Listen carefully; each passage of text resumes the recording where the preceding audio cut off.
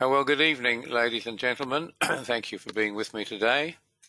And it's good morning to our friends on the great continent of Australia. And thank you, Mickey, my man. Be lost without you, wouldn't I? And, of course, good afternoon to our friends across the ditch in the Shaky Isles. And a very early good morning to those of you in Ireland, UK, and Europe, whenever you wake up. So great to have you with us, folks. And oh boy, what a time, isn't it? It's just all happening everywhere. And Albert's with us, Andre's with us, thank you. Bill's with us, haven't seen you for a while, Bill. And many Bills, another few. David's with us. Greg Palladini, our star trader from and wealth fund manager from California, is with us. Good to have you with us, Greg. And Harold Foose, of course. You're going to enjoy this, Harold. Harold's a gold bug and a man of considerable quality. He lives in Redding, California, and a number of years, probably a large number of years now, Harold, I did a tutorial live at Reading, and Harold was so gracious to me and looked after us so well. It was wonderful. But Harold, we're going to talk a lot about gold today, so I know you're keen on that. And Gig's just arrived. Good to have you with us, Gig, over there in northern. Here we are, Jerry. Jerry Winter, there's a voice from the past. Jerry's a broker, great friend of mine, personal friend, and a wonderful guy. Grand to have you with us, Jerry, and so glad you can make the time to be with us. Leo's with us. He's doing a tutorial. Mark, of course, he's the king of the tutorials. Mickey D, who is a super trader. Miles is with us. Partho's with us. Peter Mack, who's not a day trader, is with us. And Trevor's with us, of course, and Vicky. Vicky, lovely to have you with us. We don't have many ladies, and we treasure the ones we've got. We need more. Okay, well, let's move on. Chaos, mayhem indeed, and the secret sauce that solves all problems. Let's see what we can find from all of this. And as you know, markets are rational, orderly, and sometimes predictable. And amazing just how orderly they've been through all of this drama. And the chaos started off with Silicon Valley Bank, SVB, collapsed in spectacular fashion Friday last week, just days after it announced big losses. The biggest bank failure in the United States since the Great Recession.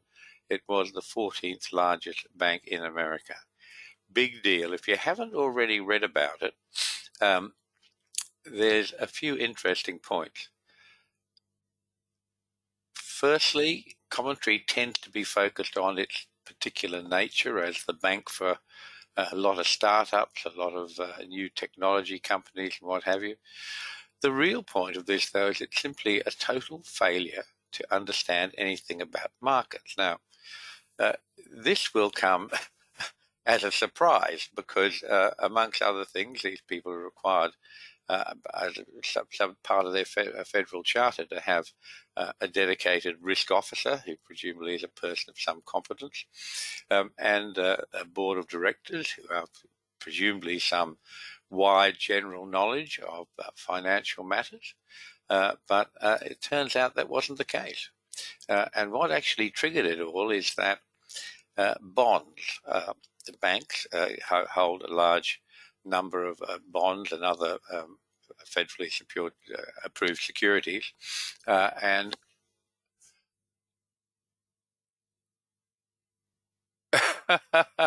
yeah, Greg, right. Leave the bank failures to start here in the great unwashed of Silicon Valley. Yeah, there they are, mate. And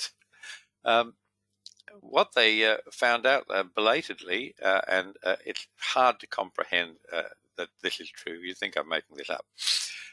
The value of their bonds portfolio was going down, down, down, down as interest rates went up, up, up. And they had a bit of a shortage of capital as things tightened up a bit in the tech sector in particular.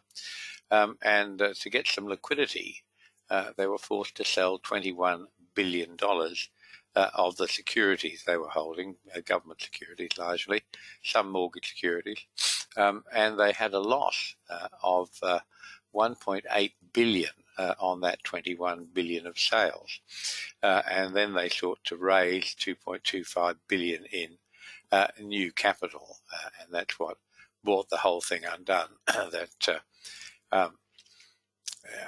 It announced a deal with General Atlantic to sell another 500 million common stock, etc., and all that from Forbes.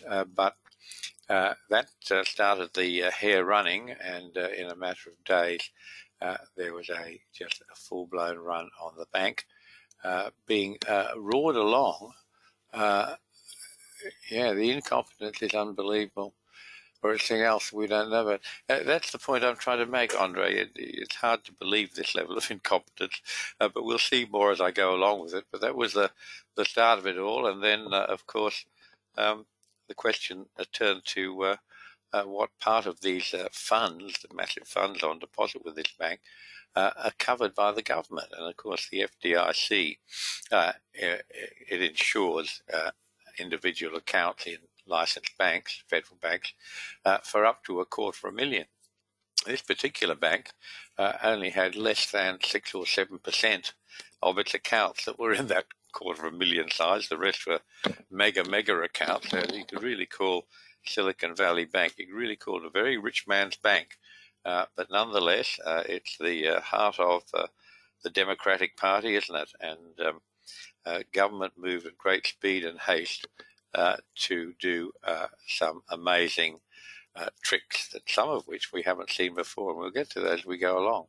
But here was the main thing, that the FDIC, supported by Treasury and the Fed, they said that they would have almost unlimited bank loans against approved securities, but you could value them at cost. Now, remember, the event that caused the problem at SVB was that sale of 21 billion of securities, and they had a loss of 1.8 billion on that sale. And now the various organs of the federal government announced, well, that's okay, guys. We'll continue to lend to you. In fact, we'll create a new facility to lend to you against approved security. You don't have to take a haircut, which normally the federal banks require. And what's more, we'll lend to you based on the book value of the securities. You don't have to write them down. In other words, no mark to market. What you have instead is mark to fantasy. And if this sounds familiar to you, it should, because this was the whole issue in the 2007-2009 market crash, that mortgage securities in particular were not being marked to market. And when eventually it came out what they were really worth, even when they were halfway through that travail, it meant banks in general, some of them big banks, would be wiped out completely. So the government came up with its Obama-era bailout. But there you are. This is the issue that busted SVB, but yet the government is going to just turn a blind eye to it and say, we will value your securities at your book value. It's incredible, isn't it? I mean, one rule for the big banks and a different rule for everyone else, including private investors who hold securities. They're wearing the loss on it. It's just ridiculous stuff. And then, of course, the next shoe to fall was the Signature Bank. And there's a bit of a blurb here from Bloomberg on it all that you can read. And it was bigger than you think. It was the 17th largest bank in America. And SVB was the 14th largest, so not that far away. But it was very heavily involved in crypto lending, financing of crypto companies, etc. And dear old Barney Frank, those of you who remember him as a United States legislator, never one to be stray far from the parental teat. He's a director of it. And here we are. And that of it itself, Signature Bank was the third largest bank failure in US history. And since then, of course, the Fed and FDIC and Treasury and everyone else has been fighting desperately to try to cover all this stuff up, and really cover up is the right word for it. Have a look at this chart. This is the US 30-year T-bonds. This is the big daddy of securities. Have a look what's happened to it. It peaked in March 2020, and it's been downhill pretty much all the way since then. We're going to have a more detailed look at it, but basically start thinking of the heavy blue line through the middle is the mean or the median, and then each step up is one channel of standard deviation. But this chart, and all my charts, we don't use normal arithmetic standard deviation. We use Danielcode ratios. Excuse me. So every one of those deviations is 1.593, which is the strongest Danielcode ratio in here. And the point I put on here is I've put a little number over there to show you 128, correct 12. And what's that there for? Well, that is about August, September 2013. And I put that there because my wife and I had been, and my family, I took the kids with me, you see, and the dogs, everything, had been living in New Zealand. We went over there to visit my wife's family for 3 months. They were elderly, and if one wasn't in hospital, the other was. So I said, well, if you'd like to go over, we'll go and spend 3 months over there and give them a hand, which we did. We finished up staying for 13 years. But that was the time we came back to Australia. And I am particularly aware of what financial conditions were at that time, because I had to get myself up to speed on the Australian economy and interest rates and what have you. And I can tell you that the T-bond is now higher, meaning the interest rate is lower than it was back then. And back then, the economy was bubbling along. There was an ongoing property boom, not the mania that it developed into later on, but it was a solid ongoing property boom. Banks were happy to lend. Interest rates were, well, to me at the time, they seemed pretty reasonable.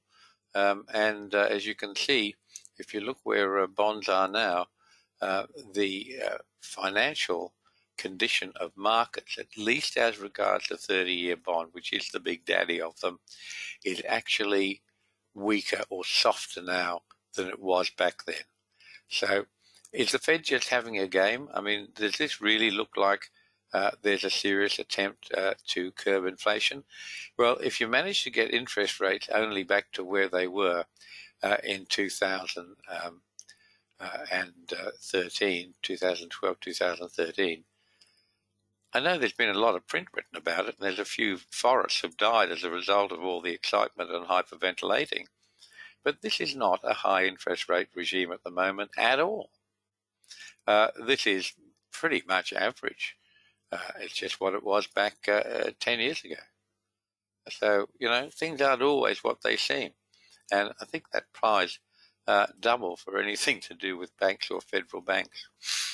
This tortuous device you can see on your screen now, folks. Let's make me be sure this has changed for you. Yeah, this is US T-bonds. This is a very long-term chart. This is a 24-day chart. Every bar on this chart is 24 trading days. That's the Danielcode equivalent of a monthly chart, if you like. And this starts all the way back in 1999 when Volcker decided that inflation really had to be crushed, and he upped the interest rates to 20%. And that nipped inflation in the bud pretty effectively, and a few other enterprises went with it. But I've been showing you this chart since 2007 periodically, and we talk about it, and I've been amazed as you've been as to how symmetrical this has been on the way up. If you look at the thicker red line on this chart going diagonally across, that's the mean or median of the Danielcode trading channel. And you can see above that red channel, 2 standard deviations above the mean took us right into the high, which happened right in that 89 cycle, March the 30th, 2020. And from then it's been downhill. And every time it's got to support, which would what these diagonal lines are, the dotted lines, we've talked about it. And I've said, well, if that level goes, there's the next level. If that level goes, there's the next level. And eventually got the stage I actually put a price on for the second last level at 125, correct 10, and it found support there for a month or so, and then a little rally, and then broke below it. The next number I had on it was 114, correct 21, which would have been the intersection with the next dotted red line, and it didn't get there, but it may yet. So it's very interesting, and we went to some trouble with this to talk about it because a couple of our clients are wealth fund managers, and they were very interested in it. Now, this is just a blow up of it, and it shows you the dates when these major support levels were breached: March 2021, April 2022, and the most recent break was in September 2022, and then a rally back up one bar past its 124 cycle, which gave it support on its time cycle. And you'll notice how it topped out at an 89 cycle, one bar past that. So the highs and the lows are both consistently one bar late. On time cycles, we say they are valid for plus or minus one period. That's how accurate they are. So let's see what all this kerfuffle was about. And Greg, if you're with us, you'll remember talking at one of our webinars about how disastrous the fall in bond prices was, and that was before we reached anywhere near where we are now. So let's have a look at the missing risk officer. So one of the big issues about SVB is that they didn't have a risk officer at the operating period. But that's how it's been presented, but it's actually not right. Their chief risk officer was a lady called Laura Izurita, obviously a very clever lady, as you're going to see. So the first blush, you say, well, she was the risk officer. She did a terrible job. There was just no risk control effectively at all. Well, I would give you the opposite view and say she was a pretty clever young lady, as you'll see when you go through this, that she'd worked for the company for 6.5 years, and in December 2021, she sold about $4 million worth of her stock. And that, together with perhaps other issues, triggered some unrest up in the C-suite, and they reached an agreement to shift her, to terminate her, and move her into a non-executive role in late April 2022. You can go along and read a bit further here. They had a bank employee, Angela Morris Lovelace, was its chief DEI, that stands for Diversity, Equity and Inclusion. It's a very popular description for people who do very little in these companies. But the previous one, Ms. Izurita, stayed on in a non-executive capacity to give them a hand with the transition, and particularly to try and find another risk officer who didn't arrive for a long time. So this young lady, Miss Izurita, the former chief risk officer of Silicon Valley Bank, she negotiated an exit package of $7.1 million in April. Her leaving was unexplained. I think what actually triggered it, I have no reason to say this other than it sounds what usually happens. She sold a large whack of stock, about $4 or $5 million worth, and the powers that be thought that didn't show enough commitment. But despite all that, she was in charge of a lot of the bond buying, and she walked away with this $7 million exit package. Now, have a look at this chart again. This is UST bonds. It's the same chart. The dotted lines look slightly different, but it's the same chart. Have a look when she sells her $4 million worth of company shares. The market's already broken through 2 lots of standard deviations, and it's approaching the 3rd. Look when she actually leaves in April 2022. More than 50% of this move is over. 60% of that move's over. Surely at some stage as she was negotiating to leave the company, somebody in a massive big company with a board of directors with various levels of officers above her said, what's our risk profile look like? But strangely enough, they didn't. I mean, it's hard to put your mind to it. It's hard to believe that this could possibly happen. If you're negotiating a $7 million exit package for your chief risk officer, isn't the first thing you want to know what's the situation now? And that situation when she left, April 2022, you can see the arrow on the chart, 60% of the damage is done. That's it. It's happened. And the trend is down. It's heading lower. It's taken out a very important low, and off it goes. So maybe the young lady was just really clever. So that's one of the things that had started us off with the idea of chaos and mayhem, and it's just been disastrous. So there's more to come, folks. This is only the start of it. You might know as well that Credit Suisse, who've been teetering with problems for years and years, the Swiss Federal Reserve eventually got sick of that, and they've been trying to prop them up with all sorts of devices, and they organised a takeover by UBS, which is the other really big Swiss bank. So significant things are happening, you know. I mean, Credit Suisse was founded in July 1856. Think about that. Think about the history. Think about the legacy. And it finishes up, helped by Lex Greenhill. Some of you remember that name. Is an Australian, comes from Australian sugarcane family. Watermelons also they grow. But he started Greensill Private Bank and managed to get Credit Suisse on the hook for a whole lot of lending that his bank did. Anyway, that's beside the point. It's over, and let's move on now.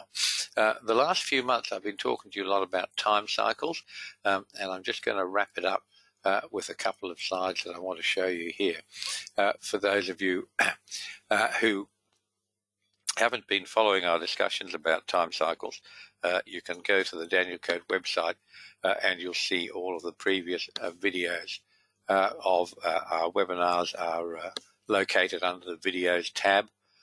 Terry's just reorganizing them now, and they go back years and years, and there are many of them, and it would do your soul good, including your trading acumen, if you spent some time looking at them.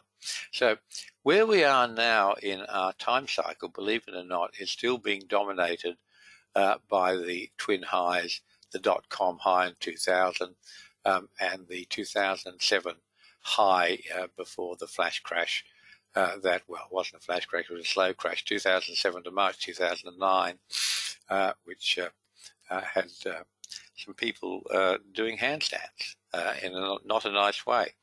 But that whole structure there, the two highs and the two lows, they are dominating everything that's happening in the S&P at the moment. So have a look at this just quickly.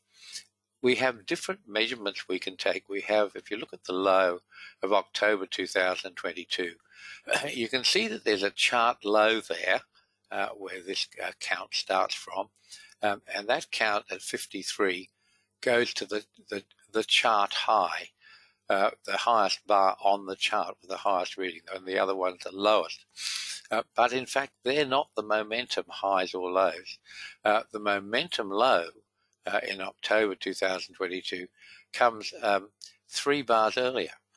and in the momentum high on the S&P at October 2007 comes 3 bars earlier. And have a look what happens if we move now from the swing highs and swing lows. If we move to the momentum highs and momentum lows, you get exactly the same number. They're both 53. In other words, as that formation of the high in October 2007 was forming, the market was mimicking in inverse ratio the low of October 2002, which sounds pretty strange, but these things happen. And the whole point about everything to do with trading time and analysis of time is if you see anything obvious, it's not real. Everything about time cycles is subtle, very, very subtle. And it's that subtlety. I won't say it makes it hard to do the analysis, but you've got to get into the right mindset. You can't try to bully the market. It won't be bullied. It will give you the numbers, and if they don't suit you, then that's your problem. And you have to just try and think flexibly about what's this market telling me. And this was an enormous event right here, that it could match its close-to-close high-low, which is the momentum high-low, with 53 cycle, that it could then mimic that with the swing high and the swing low on the chart. Very improbable. The probabilities of it are close to zero, as don't matter. And then we have the chance of mixing them. So what we have here for this 55 cycle is a momentum low to a swing high. In other words, we're cross-pollinating. We're using one of one type and one of the other, and looking to see what that gives us. And you see where we got that 55 cycle from. Now we can move that on and simply put it on the 2009 low, and that's undisputed. That's the momentum low and the chart low. Look what it gives you. 55 once, then twice, then a half gives you the high of January 2022. Let's have a look at this. We know these swings are vital. These are the swings of the March 2020. That was the COVID flash crash. That's the biggest pullback at that stage since 2000, the lows of 2009. And the previous correction before that, October 2018, you can see how the two lots of 59, one running from the 2007 high in the S&P, the other running exactly the same period but running from the low in 2009, they both give us exactly the outside bars that started those two corrections. So we know they're very important numbers. And look what we can do with that. We can take our 55, you've just seen me do this, which we call time, and then we have two lots of 55, one after the other, which we call times, and the final one is n half. Amazing, isn't it? Gives you that high again. And there's more than one way of dealing with that. Have a look at this fella. QED, quite a rat demonstratum. I laughed like hell when I saw this, and it just popped up for some reason. But back when I was a schoolboy, my father was a terrific mathematician. In fact, he won the Gray Memorial Prize for Mathematics back in his day, which then was open to everyone in the British Commonwealth. He always used to make me write out what I was trying to prove, and then at the end I had to write QED, quadrarat demonstrandum, that abbreviation for the Latin phrase that which was to be demonstrated. In other words, the math proves the deed. And I thought this was great fun, that if you look at this, you've got your first cycle out is time, then we double that, so we get times, and finally we finish up with n half, and this one gives us the low.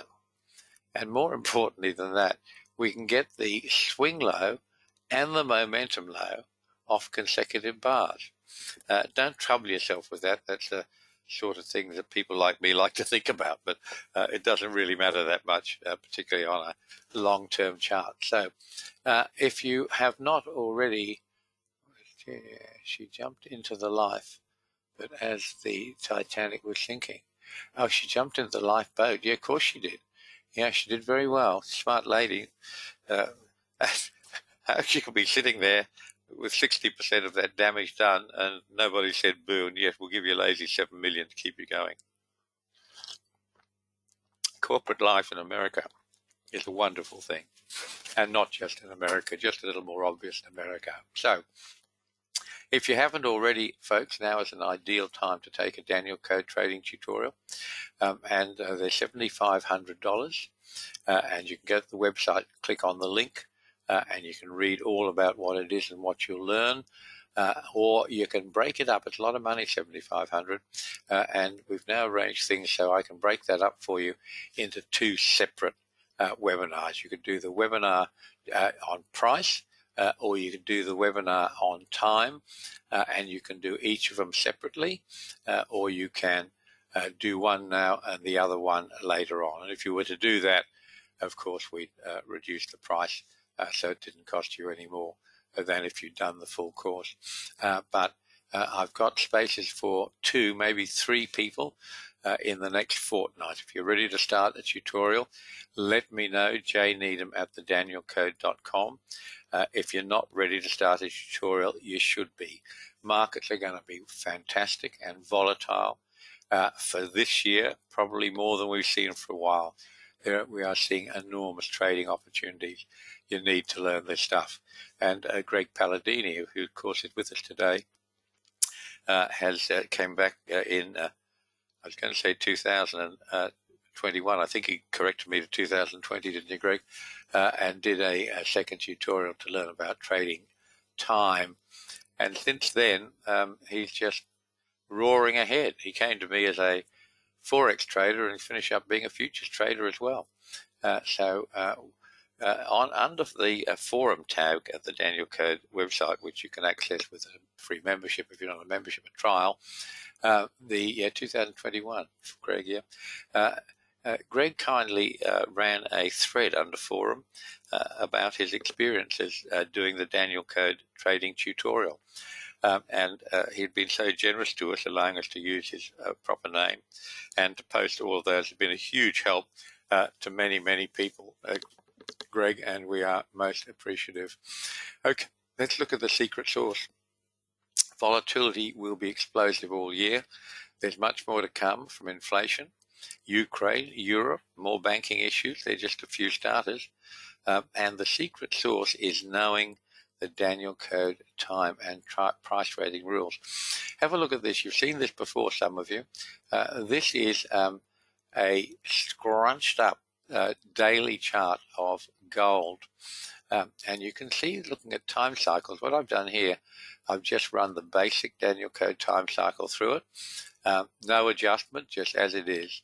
Now, there are a few more turns than are on this particular sheet, but you'll get the idea, because the idea is that every significant high and every significant low, remember we started this in July 2020, every significant high and every significant low has come at the expiration of the basic Danielcode time cycle.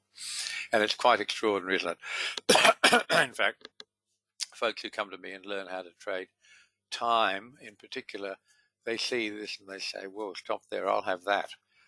That'll do me. And of course, we have clients who trade this on 29-day cycles.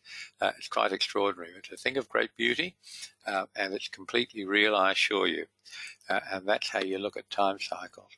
So this is COMEX gold on the April contract.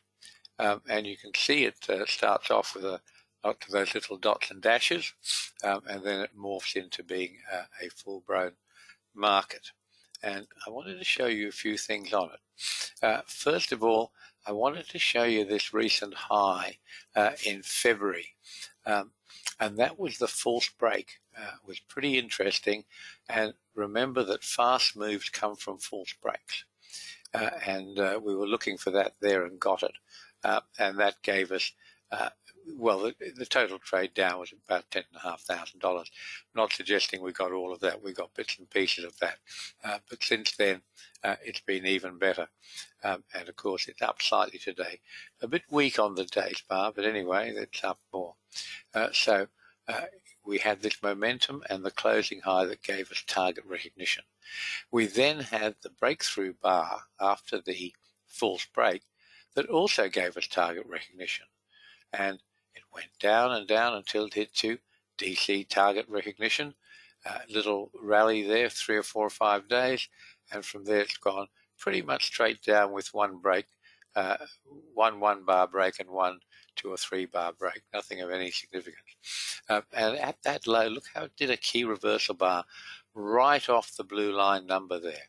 Absolutely fantastic.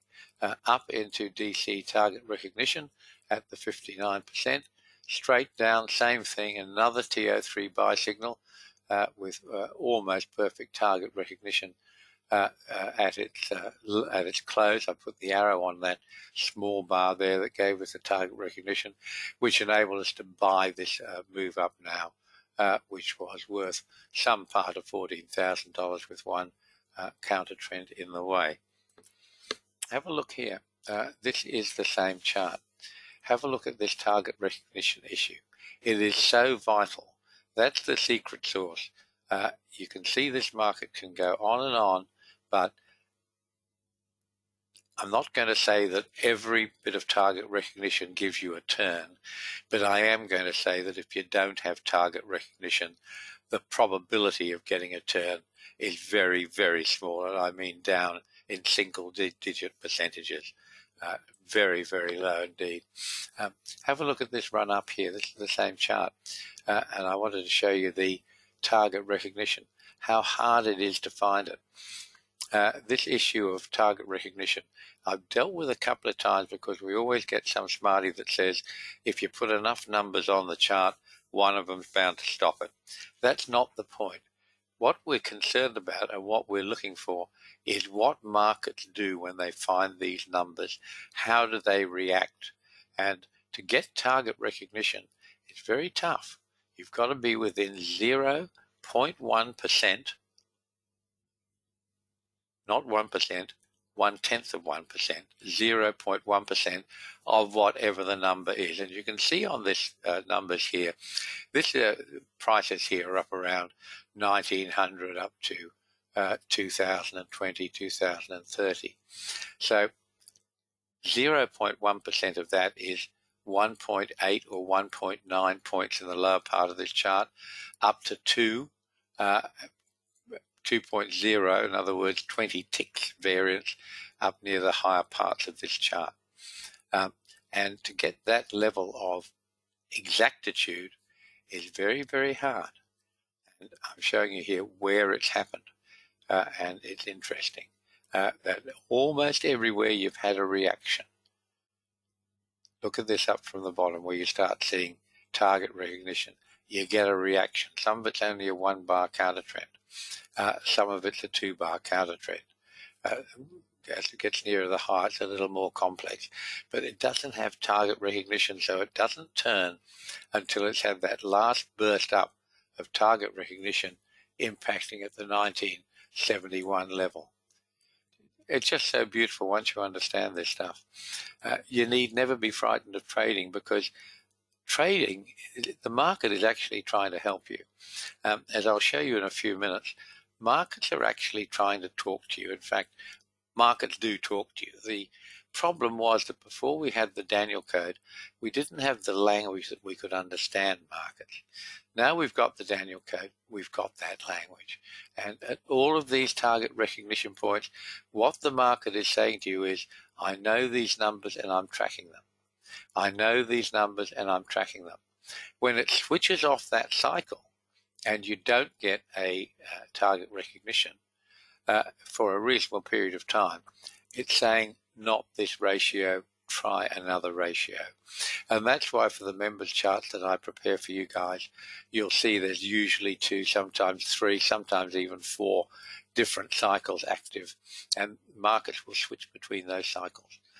But once you know what they are, it's just so beautiful. Have a look at this. Trading the high. We had a TO3 buy signal down February 28th, up into the little high, got a TO3 sell signal right at that high that impacted on the blue line at 1853. Down it went, set up a new TO3 buy signal. Off it went, big run up here of 14 odd thousand into the next sell signal. And we've had this was prepared at 3 o'clock this morning, so my morning here, and the market's got up again slightly today. But look how exact this stuff is. This is not happenstance. When this market has target recognition, it means something and it does something. We had target recognition on the bar before the high, and then we had a snapback key reversal bar. But look where it turned. That high, almost exactly at Danielcode target recognition. Extraordinary stuff. You should know this stuff. You should learn this stuff. This is how you should trade. You should know where this market's going to go. This is a fairly old chart. This is actually a chart that I use for teaching students. And this is gold. And I'm using gold today quite prominently because, first of all, it's terribly popular. Nearly everyone says, I want to trade the S&P in gold. But it's also one of the most difficult markets to trade because it has so much commentary about it. And the markets that have the most commentary are the worst trading markets in general terms. The markets that have the least commentary are the cleanest, best trading markets. So you've got to walk a bit of a fine line when you're finding those markets just to make sure that there's enough volume in there. Jerry Winter, who's an old pal, always used to tell me, can't have that market, not enough volume. And of course, he knew his stuff superbly well. And very grateful to Jerry for all the encouragement and help he's given me over the years, and some of the very, very fine steak dinners we've had when I go meet Jerry in Colorado Springs. Wonderful. Those Idaho potatoes, boy. There's something. Okay. So this is, as I say, an old piece of chart. This is 2015 COMEX gold. I use this piece of chart for teaching because it's a shocker. Almost everything bad that can happen happens in here, including switches of trend, false breaks, all sorts of interesting things. Lack of signals at the loss of volatility at the bottom there in July 2015, and so on. So where would you look for your buy and sell signals? And start from the July low, 2015 July low.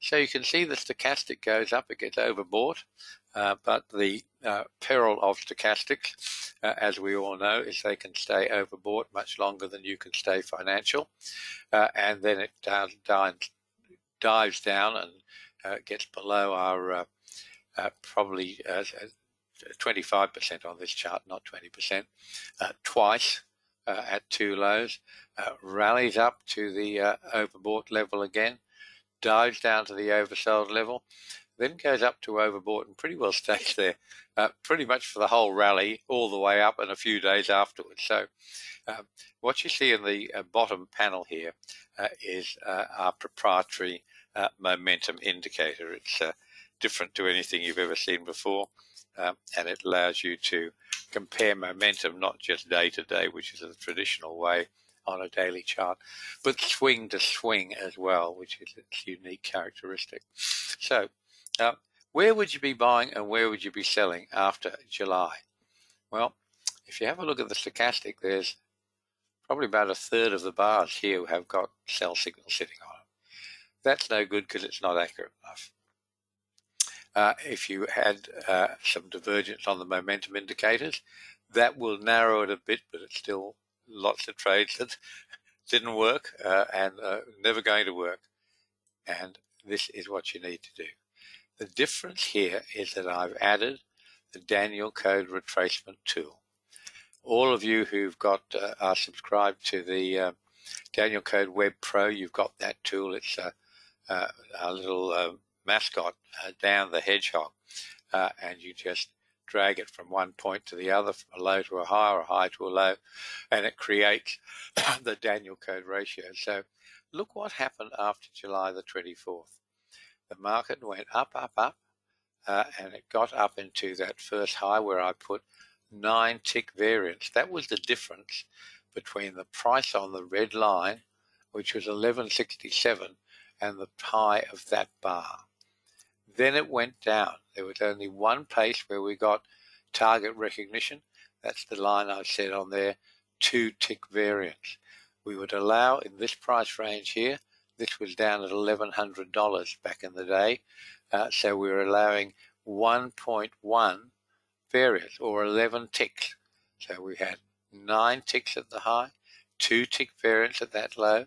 The next rally gave us the next sell signal. I haven't put the number on there, but it was less than 3 or 4 ticks. Then down, 4 tick variance at the outside bar low, roared up, 8 tick variance at the high. And there were 2 numbers at that high, which goes to show the fractal nature of markets, that a 74% retracement of one swing was an 89% retracement of the other swing. Now, when you look at this chart, it starts back in May. The first high back there is May the 18th, 2015. The lines are all drawn, the retracements are drawn from the low in July 2015. As we move along and we get to the last high, the later highs in October 2015, think about this. These Danielcode ratios are all set numbers. They don't change. What changes is the size of the chart. In other words, the distance between a swing low and a swing high. And that's created entirely by the chart. So get your head around this. If I asked you to create the black line at 1191 in October 2015, you'd say, fine, sure, that's great. I know what that is. It's 89 point something percent. That's good. But percent of what? To be able to create that number, you would have to know what the true high was from May 2015 at the high, and the true low number was in July 2015. And we're now up to October, 5 months later. Is it possible that markets can remember the highs and lows going back 5 months, which is 100 odd bars or more? Well, yes. In fact, not only is it possible, it's mandatory. It can't create the Danielcode price levels unless it can remember that high and low. Extraordinary, isn't it? Yeah. And that's the secret sauce. The things that look random become very controlled, very precise once you're using the Danielcode ratios of time and price. Let's see what we've got next to it. I wanted to go back and just go through one example with you that I thought was on this chart, and it doesn't seem to be. And that's the pullback into that large outside bar, which is sometime in October 2015. And you can see that high had target recognition, and I haven't put it on the chart, forgive me. It was about 4 ticks from memory, and then it went down. But look what happened as it went down. Let me just see if I haven't put this chart in the wrong place. No, I haven't, so you'll have to bear with me. It's this run down here. I'll just get the right tool for that.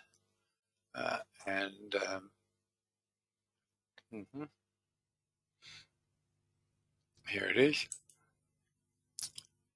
And it's called Spotlight. Here we are. So it's this swing from this high down to this low here. And have a look what happens from that high. The first bar down, we actually had a sell signal there. We got an inside bar. Then the very next bar went down, and its low came at 1127.3. And you can't see it because it's not on this chart, but the Danielcode red line was at 1127.1. In other words, 2 ticks variance, that's all. And that's the market's way of talking to you. The market is saying, I know these numbers and I'm tracking them.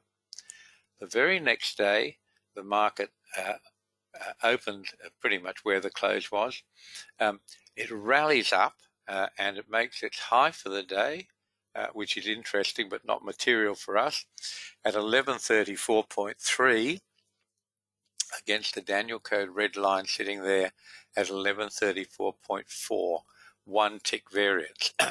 It then goes down, it goes a bit further down than the big bar, and it doesn't give us any target recognition at the low, but remember, target recognition is valid at the bar, high, low, or on the close.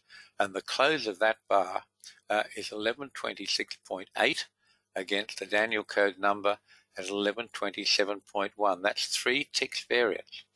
The next bar down, the bigger bar accelerating down, it doesn't give us any target recognition. It runs straight through 2 numbers.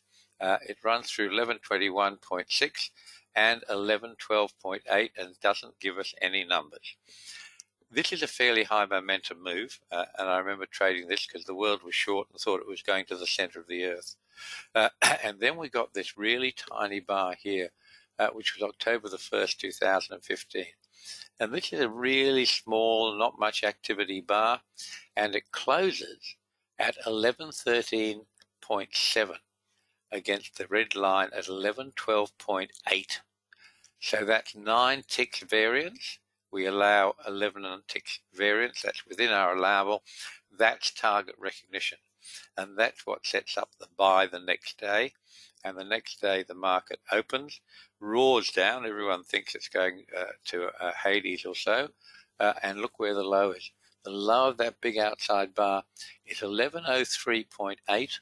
The Danielcode black line, the famous black line, which is the last level of support or resistance for any swing, was at 1104.2. So just 4 ticks variance. Forces a key reversal bar, a major key reversal bar. Away it goes, and you make $2,500 in the next few days, simply for knowing where to put your stop. Okay, let's move on because we've got more to go and I'm running out of time a little bit. Here we are. This is just showing you, how equities have been really crunched lately. They don't know what they're doing. They're trying to find a direction. NASDAQ very bullish, Russell very muted, and that's what's been going on. Don't be stressed by that sort of stuff. Remember, there's other markets everywhere. None of these bars have today's bar on. This one doesn't, at least. But nice trading in Forex. Here's another one. Euro's been very strong. A little bit, not quite as much strength today, but there was a really simple $1,000 short trade on a TO3 sell signal and a 2200 on a correlated buy signal. Really basic stuff. This is the British pound US dollar. A little more complex here. We had a nice TO3 buy, gave us about 2800. A TO3 sell gave us about $800, and then we didn't get the buy signal, but we got a flip me. For those of you who remember flip me, we got long. Flip me is what happens when you have a valid Danielcode trade signal that is reversed. In other words, the protective stop is hit within 3 trading days, and when that happens, you're in trouble. And you need to do something about it. And what you need to do is flip your position. If you were short, get long. If you were long, get short. So that gives us a nice little trade into yesterday's high, and it's gone a little bit better today. So lots of opportunities. Look at this. This is the one I want to show you with these markets talking to you. Have a look now. And let's put that spotlight back really quickly. So you can see what I was talking about. This is the high here. It comes on September the 24th, 2015. We had a sell signal. We're short below the inside bar. Down it goes. Look at this first bar down. This bar is actually That's the one I'm talking about there, which is September 28, 2015. Look where its low is. 1127.1 is the Danielcode number. That low was actually at 1127.3, 2 ticks variance. That target recognition. What about the next bar? Well, it opens and it rallies straight up to the old, what was support and was ignored on the way down, is now resistance at 1134.4. None of that matters. What does matter is look where it closed. The close of that bar was 1126.8. There's the number against it, 1127.1, 3 ticks variance, target recognition. The next bar, as I say, we didn't get target recognition, and that's why this little bar was created. The market put that there for one reason only, to show you that its close was 1113.7 against the Danielcode red line of 1112.9. That's 8 ticks variance. That's allowable within our 11 tick maximum variance. And that's what sets up the buy order for the next day. And you get a lovely buy order. It bounces off the black line and stops like it was shot down there. And you make 2,500 in a matter of a few days just by knowing where to put your stop. So that was pretty nice stuff. Let's move on because time is running out. Here we are. Soybeans, nice trade in soybeans today. 2,200 odd in a couple of days. A lot of volatility is what I'm saying. There's never been a better time to learn trading, folks. This is going to go on and on and on. Wonderful, isn't it? 2,200 from a 2-day trade. Super stuff. This is natural gas. We've been having a ball with natural gas. $4,000 on the way up on a TO3 buy signal. $2,000 on the way down. Stop, gave a little 1-bar counter trend, 4,400 on that. And then from the flip me low, we got another $1,000 into today's low. Wonderful stuff. Use all of your rules all of the time. Okay, if I didn't get you the first time, let me point out that I can take 2 or 3 new traders to do a Danielcode trading tutorial.